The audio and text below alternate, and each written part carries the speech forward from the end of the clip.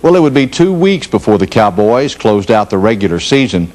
1 week to prepare and 1 week in Tokyo where several things would happen. They would announce the winner of the Heisman Trophy several hours before the Cowboys met Texas Tech in the Tokyo Dome. Here is a compilation of reports that I filed while I was with the Cowboys in Tokyo. Tokyo is the largest city in the world. For 52 hours, photographer Jack Ahern and I were on the ground of this great city, not daring even to blink for fear we would miss something.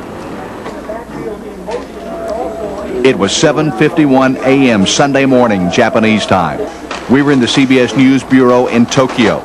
Pat Jones and Barry Sanders were in front of television cameras linked by satellite to the New York Athletic Club. Outside the room, his offensive line waited, and waited. Is Barry Sanders.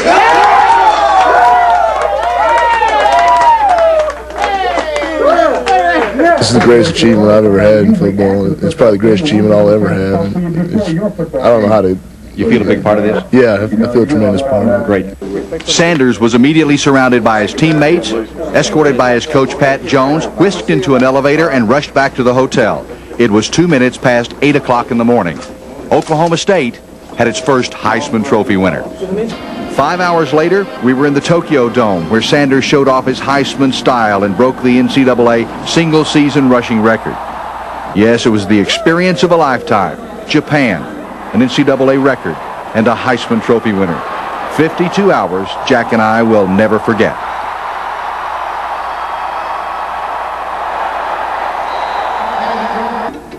It was a thriller to the end, a game and a trip no one would forget. The regular season ended for the Cowboys at 9-2 and 5-2 in the Big 8. Against the Red Raiders, Sanders showed off his Heisman style 44 times.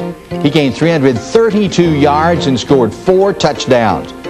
Sanders finished the regular season with 334 carries for 2,628 yards and 39 touchdowns.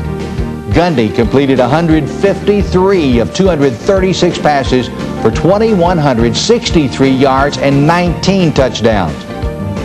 Hartley Dykes caught 74 of those passes for 1,278 yards and 14 touchdowns.